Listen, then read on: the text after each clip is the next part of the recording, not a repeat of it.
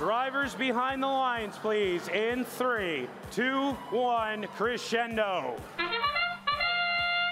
Welcome to match 3 of the playoffs here on the Johnson division, and already a flurry of autonomous activity. Taking a look at our Blue Alliance side, super accurate note launching activities over here. One after another after another. These notes worth 5 points apiece in that upper speaker during the autonomous period, and they were absolutely taking advantage of that one. 46 points on the board to the Red Alliance's 36. Drivers now at the helm of all of these machines, and a flurry of notes will get passed forward on the Blue Alliance side of the field to start things off. Flying Circuits and Ozone Robotics, the Ohio pair in this match, passing the notes down to the field to Missouri's team Scream, who's handling all of the pick 'em up and set 'em down efforts in front of the speaker and the amp there.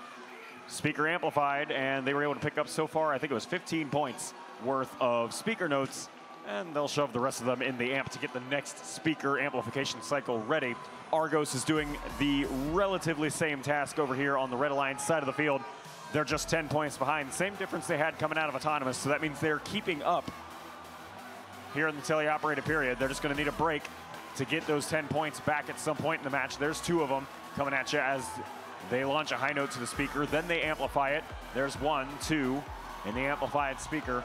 Working on it, now to an 11-point deficit, and a traffic jam begins in midfield. These are all of the robots trying to pass notes forward. We're seeing 2 passers and 1 scorer emerge as the primary strategy here in this match for both alliances, and absolutely no defense to speak of.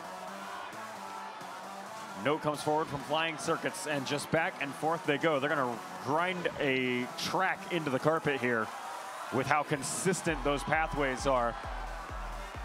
Speaking of carpet, some carpet actually coming up in midfield, and the Red Robots drive right on over that one. TC Robotics from Wisconsin passing a note forward to Peoria's team. Peoria's team, Argos, scooping up another note.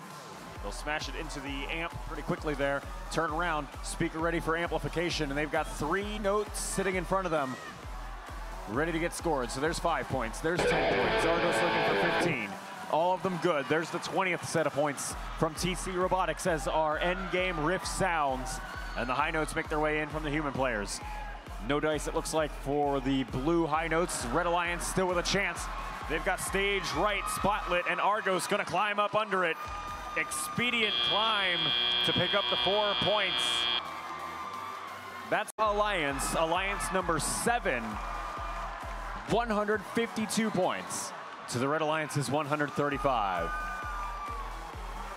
That Blue Alliance, Alliance 7, will go on to play the winner of the next match in match number 8. Alliance 2